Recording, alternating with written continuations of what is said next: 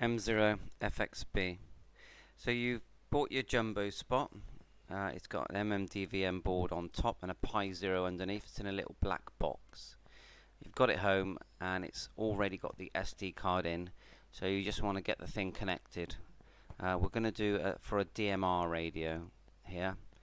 So the first thing you do is take the SD card out of the side of the jumbo spot, put it into your adapter and plug it into your computer so that it will come up on your My PC and you'll see that normally an F drive. So what you need to do is add your Wi-Fi details into that. So go to pistar.uk,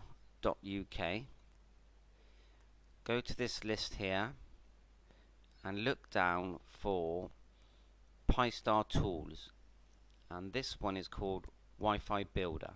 So select that. This is basically going to create a file with your broadband router details, username and password that you can put into that SD card. So let's just put anything here for now, and so that's your username, this is your password. You hit submit. There you are, you've got this file. So you want to get this file into your drive, so just click show in folder. You can right click, send it to, or you could copy and paste it. So you've done that. Now what you want to do is put the SD card back in your jumbo spot and then reboot it, turn it on and off. So now your jumbo spot is communicating with your wireless network. Make sure that your computer that you're on are all on the same network. So now you want to talk to it. So the quickest way to communicate with it is to go into your search bar here and put in Pi, small text, dash in the middle, STRAR, and a line like this, / line, and hit enter. So this is the first thing you'll see, because at the moment Pistar doesn't know what you want to do with it. So go into your configuration. The password is Pi, all lowercase, star, and no line, and raspberry. And that's for all Pistars. Okay, sign in. So there you go. You can see you get the basics as soon as it boots up. Now I've only ever done a simplex one, so that's I don't have to change anything here. Obviously you need to put in your call sign here and the frequency of your hotspot. Now we're going to put this frequency into our DMR code plug in a minute, but for now we're just setting up the hotspot. Now if you look here, let's have a look now. At the moment it hasn't told us what our board is yet, our jumbo board, or allowed us to enter what that board is, should I say. So the first thing we'll do is we'll just put in our call sign, and we'll hit apply here, because we need that section to appear. So we've got our call sign. At the moment we don't really need to do any of this at the moment, so we're going to hit enter. So it's applying the changes. I'm going to let this video run live so you get an idea of how long everything takes. So it's a couple of minutes.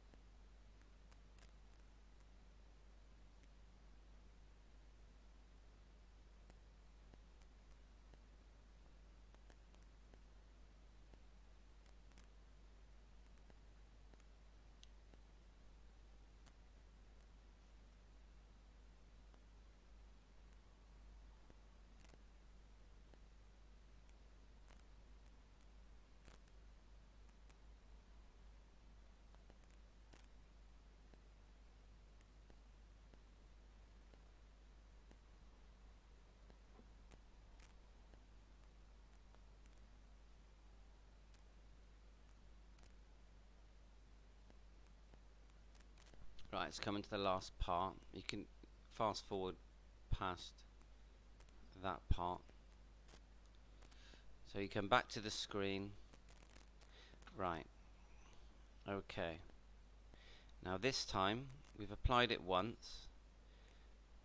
You've got this part here called radio modem type. Now that's basically there's many other types of hotspots that use Pi-Star, but we want to use our jumbo spot on this one. So hit the arrow and go down to this one here.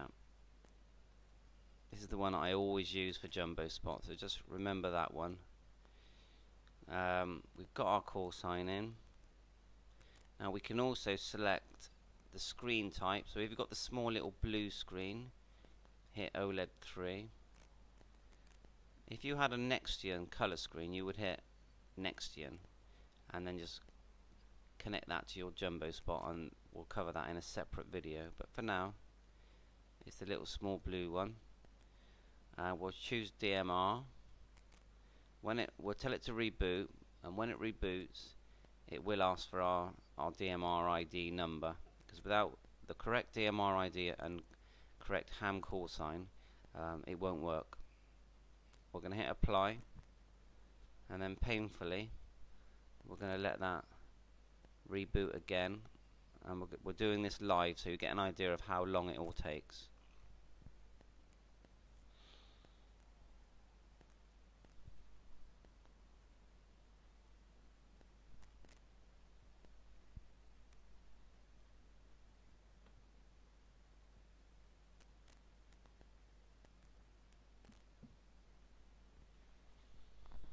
Eventually we'll go into the settings of my RT3S DMR radio and my Anytone, and I'll show you the settings in my code plug for my hotspot. The good thing about having a dual band DMR radio is you could have two hotspots in there. It will only receive one at a time. I mean, you could do it with an MD380. You could put two hotspots, but you would just, when you create a zone, you would create in one of the zones, you would create channels with a different frequency, because you can run two hotspots on a different frequency, leave them both running, and then you can change from one to the other using the radio, and that way you could cover maybe two slots, or one hotspot could be Brandmeister, another one could be Phoenix. Right, we're back on. So it's now going to ask us for our DMR ID. I'm not going to change that, but look, you put your DMR ID here, very important, or otherwise no one will hear you. My ham call, it's now selected, you know, the right hat, the right screen. Now it defaults at BM United Kingdom 2341, which is Brandmeister system, and that's fine because that's very good. So once you're into that, then in your code plug you would be setting up, you know, where you want that to go, but this is a good starting point for Brandmeister. So this is all great. So now just hit dashboard, and these are some of the old call signs. But what you'll know when you're connected, because it will say here connected. It'll give the frequency of your hotspot. These are just the you know, the type of hat you've got. It will show your DMR ID here. So you're ready to go now. So what we'll do, we'll go straight into my Anytone code plug. So let that fire up. I haven't touched this for ages. So let's go into channel. There's your different zones first. There's your different zones. It makes sense to set up one zone that's just going to have all your hotspot stuff. So there's a zone. double click my Brandmeister zone and you'll see where I've added all the different talk groups that I want to use in Brandmeister. But the first thing you've got to do is create that channel. So I'm not doing this, isn't to teach sort of code plug stuff, but it's more about setting up the JUMBOHOTSPOT. But if you look at my Brandmeister channels, scroll down, there's so many channels in here. Down we go. Bit too far.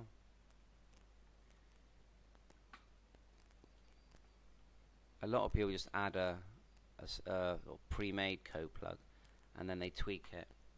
This is like one that I wanted for my own use. So I'm trying to find Brandmeister. Okay, here's one here. Let's double click. Right, Brandmeister Talk Group 9. Double click that. So in here I've added the frequency for receive and transmit for Brandmeister, as you can see.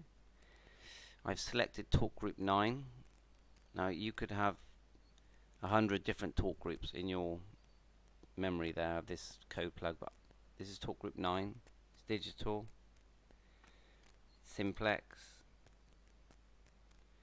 You need to get the correct color code for your, it's normally 1 and 1, slot 1, but you need to get the right one. If it's a repeater, the only thing that's different is these, one would be input, one would be output, but your hotspot is effectively a simplex repeater. So you'll have your own call sign here as well. That'll be standard with your code plug. So basically to add that JUMBOHOTSPOT, you're creating a simplex channel, choosing which talk group you want to connect to. A lot with a hotspot do just use number 9 and then they use the radio to change things. Let's have a look at Retivis now. So Retivis is more an MD380. Have a look if there's anything in this one. I think it's blank. Let's see if we can open it up. File, open. Let's choose one of these. Got so many, but anyway. So yeah, there's your zone. There's Brandmeister, where I've added all the different channels.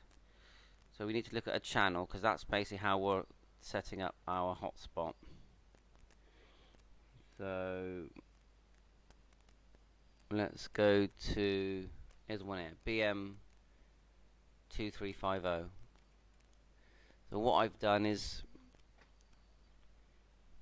I've entered, it's very similar to the Anytone. I've named the channel, which is what you'll see on your radio. Input output frequency is the same because it's simplex. You've got to choose the color code and the slot, and then contact name is basically the talk group. So if you go like this, you basically add talk groups. So you choose the one that you want to be on that channel, because each zone can have several channels, and you can add talk groups like talk group 91 and things like that, and just add in the ones you like. So hopefully if you get a view here, you'll get an idea. Channel, and then what you do is you put the channel into your zone. That's the idea. There's your zone. So you go back to the zone. You've created the channel. When you've created the channel, it appears here, and you'll find if you've got a pre-made code plug, there'll be thousands here or hundreds. So let's just say you've just created your hotspot. You just click it here, add it across, and then it here, and then when you send it all to your radio, it will appear in each zone. So anyway, I hope this helps. Just me playing around with JUMBOHOTSPOTs. M0FXB, please subscribe.